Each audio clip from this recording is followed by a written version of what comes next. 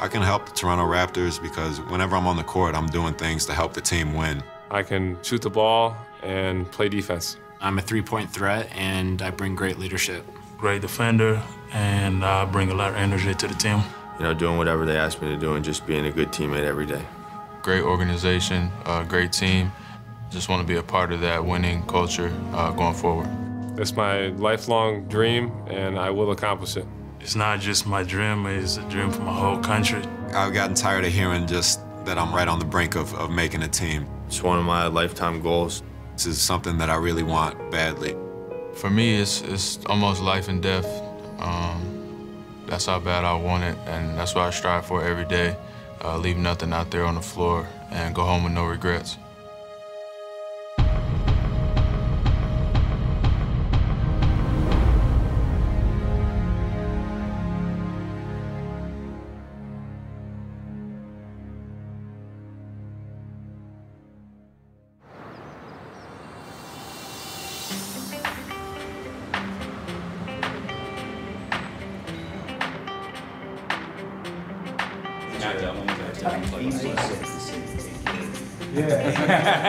Thank you for coming out. It's another great day for us. We want to welcome Jared Sullinger to our family. I don't know how this one fell on our lap, but it did. We're really, really lucky to have a high-caliber player, a great basketball IQ, big-time rebounder, and somebody that's going to come and fill in, we believe, two positions for us that's much needed. What an honor to meet such a smart kid with great determination, and really excited to be a part of our program. And came from a rival, which makes it a little bit more edgy. We were really excited. How you doing? This is where they were like draft night and everything. That's pretty. Move my name? Are you still in Boston? Yeah. Oh, there you are. Like, drag it all the way down here. Did it work? No. Try it. My mind's everywhere right now, just because, you know, signing, doing the press conference, seeing my old number, seeing my name on the back, flip it over, you see Raptors on the front, being in this locker room, the fans, the support. I mean, you really can't put your finger on it. It's just so much excitement that goes on in Toronto for basketball, and fans here are unbelievable, and I'm excited, man. I just want to fast forward like it's 2K and simulate through the offseason and just get right to the games. He brings a lot. He's a great rebounder. It's interesting when I do my notes, I always notice how many times a guy playing for a team has had a career high against that team, right? You look at Jared's career high rebounding against Toronto, and it's not uncommon to see that. It's hard for me to walk into a gym and not at least make a shot. Yeah. Put him on a block and give him the ball. You can use that big butt of his to back people down and get your baskets. He's a tough kid. He's the kind of forward that they haven't had here, wow, in a long time. Joe! What's good, fool? I didn't know you was over here. Yeah. Congrats. Appreciate it. You just getting back? Yeah. How was it? Man, my time is all messed up, man. How you been? Good, bro. Congrats, man. Good to have you. Good to have you. When'd you get in? Just got in? Yesterday. I got in yesterday. Did everything, and then I'm about to be out of here. Yeah? Yeah. Going back, where you going? Back Ohio? home. Yeah, and then I'm going to go to Vancouver How's and work Pops out. and everybody? Good. They good? Good. They can't wait to come up here. Yeah, I know. They going crazy. It's going to be good. They going crazy. I see the bugaboo caught you. Always up in the business. And I'm messing with you.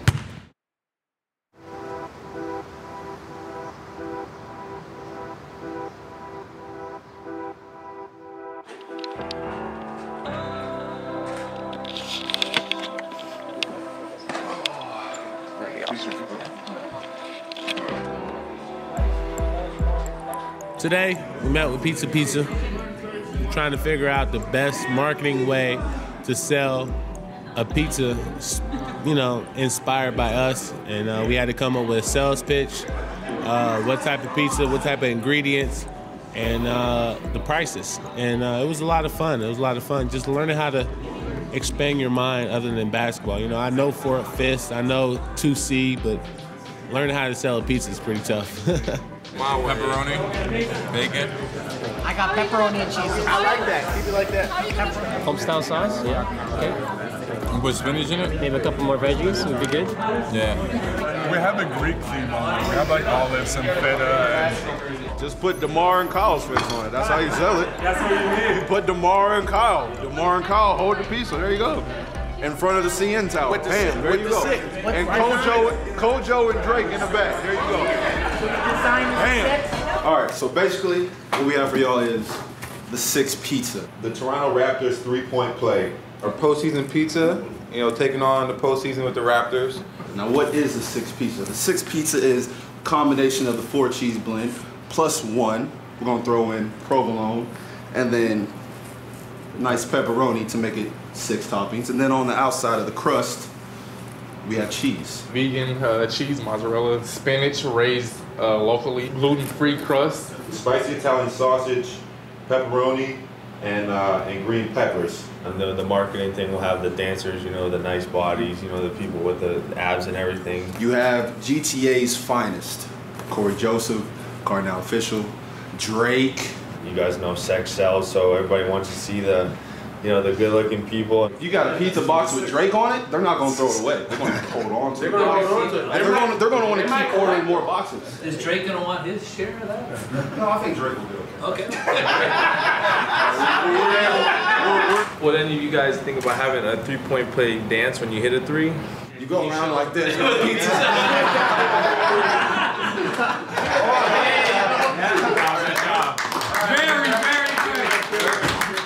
It's very well known around the Raptors organization. I'm a connoisseur of pizza around the world, so that's how I got roped in. I'm looking forward to it.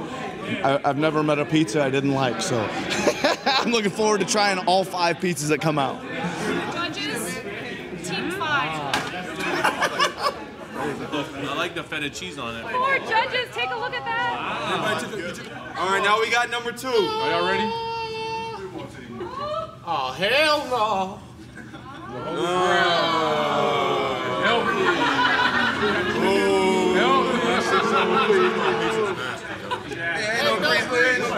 Ain't no grease. It ain't no grease. Kids ain't gonna want to eat that. Yeah, exactly. Parents. That's it. What about the kids? What about teenagers? Ain't nobody gonna want that. This right here, it's called the salad pizza. That's terrible, man.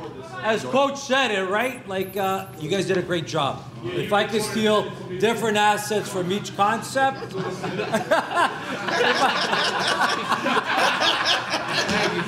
Appreciate it. Yeah. Nice to start your car for you. Good work. So if we can steal a concept from each one, everyone did a great job. But the one that I think is going to be the easiest to market is basically going to be. And even though I was on this team too, you know, I got to be a team player here. That's why the judges are on panel. I think the three-pointer, sorry, Patterson, the three-pointer is the one that we could go to market and everything else. Because of the 6 pizza, the three-pointer is the winning team. Yeah, Team 3! No, there was no concern at all. Like, we were over here just doing our thing. We weren't worried about what was going on at the other tables. We were confident. We weren't surprised to hear our name called for the winners. It was no need to celebrate because we were expecting a victory.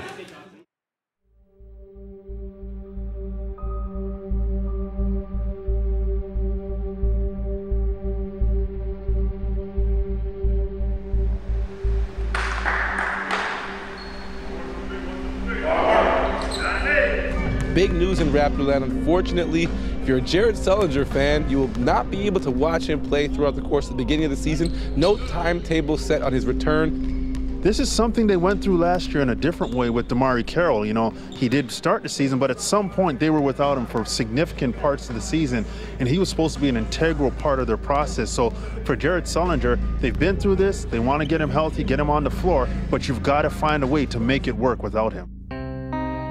A couple months or 3 months is what we've heard, but we don't know. Could be less, could be more. I think we'll see how surgery goes today. He's over there and he's scheduled to have surgery today.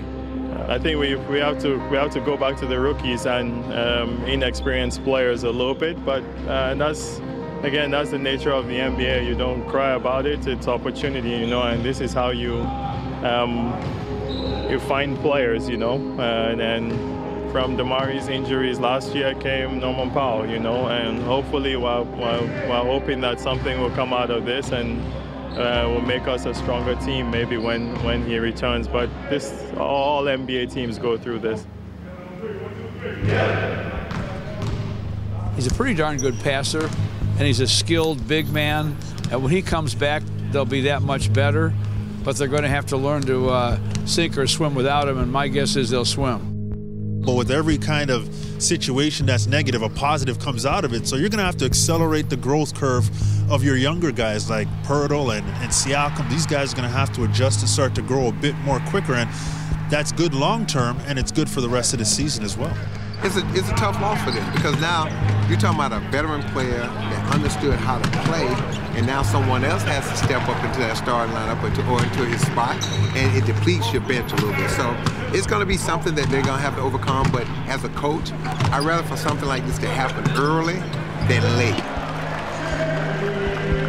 The NBA, they said when it's going good, just look back, because something is coming, so.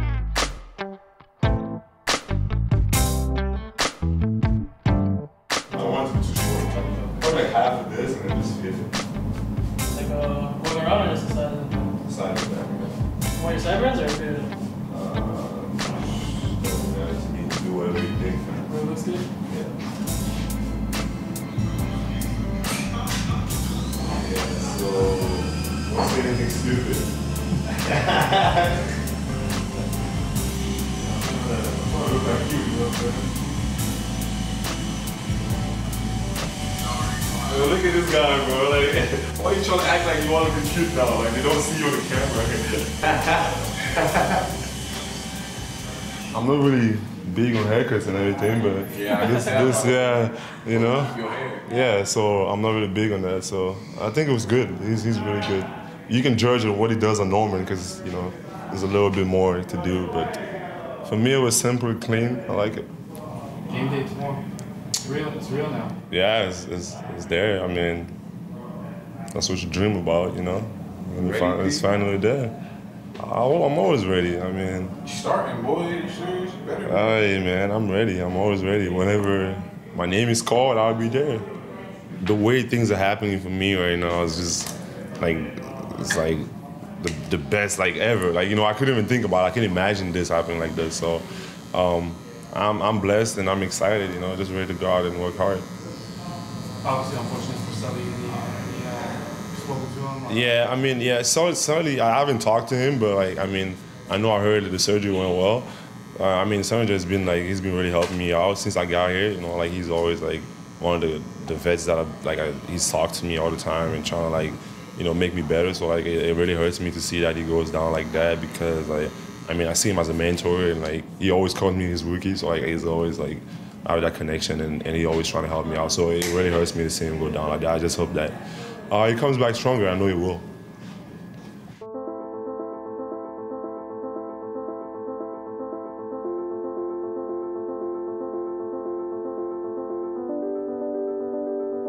I think he's been carrying himself really well, I've talked to him about, the feeling of the first game and what it's going to be like, because summer, we weren't thinking that, this opportunity was going to come to him. So just the feeling and, just being ready for opportunity, you never know when it's going to come, and it's coming to him early before the season even starts. He was starting the preseason with Sully being out, so he has that feel. for what it's like to be out there with that first unit. But, you know, I'm really excited for him. You know, he's been working really hard, you know, so it's all about him just going out there and playing his game, not trying to do too much, being that energy guy, and just letting the game come to him. You know, I think he's really excited, and, you know, I'm really happy for his opportunity. It's the same thing that happened with me last year with Amari Carroll's injury.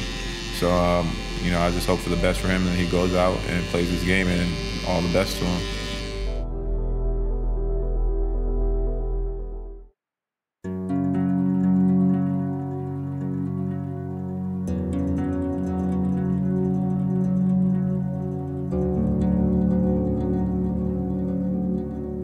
It was an all-out battle between the Wichita State Shocker and the Canadian kid Brady Heslip, but in the end, Van Fleet is the 15th man on your Toronto Raptors squad. The Toronto Raptors have made their decision, and Fred Van Fleet is their guy. He's a true point guard. Yeah. He knows how to play the game. And to me, if you're going to go down the list and you're going to look down the bench if you're a head coach, and you have to pull on your third point guard, you want to have confidence that that guy is not going to try and play out of character to get more minutes. He's going to do what you need him to do. And I think Fred Van Vliet did a great job creating that confidence. He had multiple opportunities, and he took advantage of them. And I always have respect for guys who have to grind it out to get in. He grinded it out. He got his job, and he's rewarded with a contract.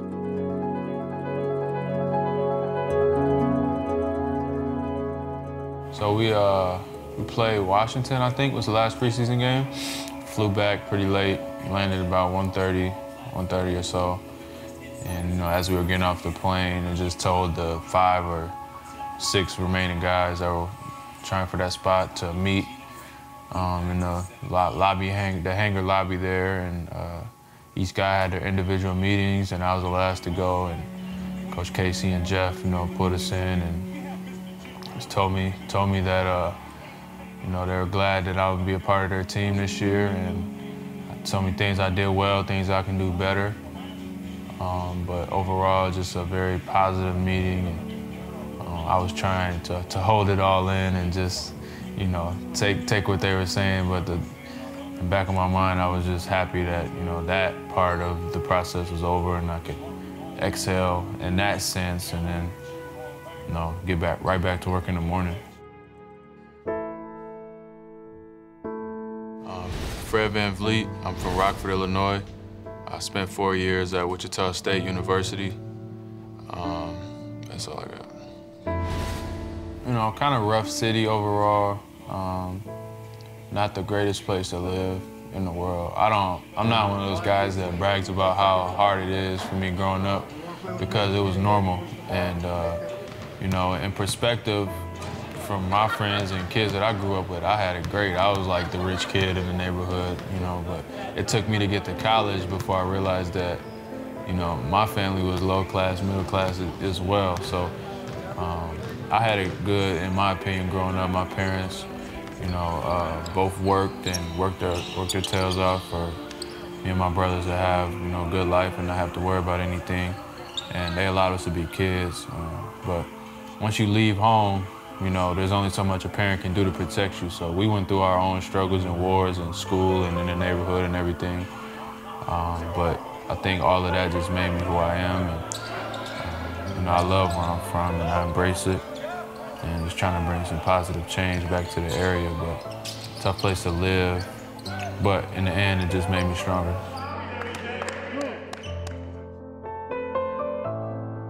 You know, unfortunately, I lost my father when I was 5. He was murdered in Rockford, and he was into some things, you know, maybe shouldn't have been, but he was just trying to provide for the family. My grandparents stepped in, and they all, you know, it was a group effort, you know. It took a village, you know, for me and my brother, and then eventually my mom met my stepfather now. Wasn't our friend, you know, for sure, I could say that, but he provided. And, you know, he was a strong male figure of my life, and put food on the table, roof over our heads. Like I said, we had no worries.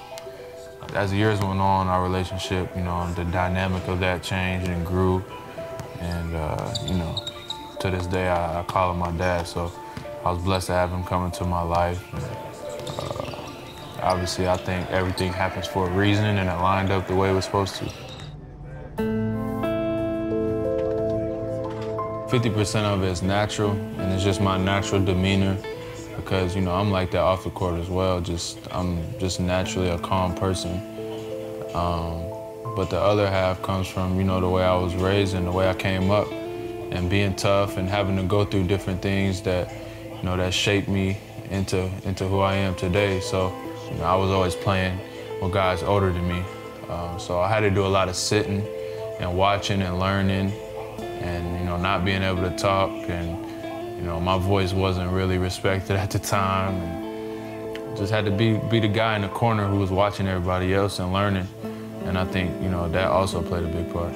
Everything happening all over again. I'm not the youngest guy on the team, but obviously being a rookie, we're pretty much all in the same boat. So get to sit back and learn from the older guys and, you know, speak when it's, you know, convenient for me. I definitely not trying to, you know, overtalk anybody, but just being able to sit back and learn. But at the same time, keep those guys honest when I get the chance in practice and scrimmages and everything like that. Definitely not backing down or anything close to it.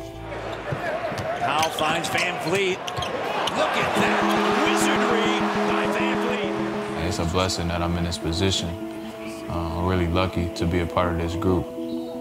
But like, you know, from top down, DeMar and Kyle and those guys all the way down to me and Jakob, it's just good guys and it's a great environment to learn and get better. And also be competitive. For me personally, man, a lot of energy, toughness, and just having fun with it. Like, I try to explain to people, but it's hard, like, because I'm not super emotional or like, you know, demonstrative, but like I'm really living my dream. Every day I wake up, you know, some guys struggling, like, I don't want to be here, I don't want to go to practice, but for me, it's like, this is my dream. I've dreamt of this moment since I was a kid. And to finally be here, you know, it's just surreal, and it makes me work that much more harder. Like, after they told me I was on the team, I probably had the most enthusiastic workout ever the next morning. So I'm gonna just bring that mindset and that attitude every day, try to get better. And when the opportunity calls, stay patient. But when I get in there, I'm not leaving nothing out there. I'm playing every day like it's my last.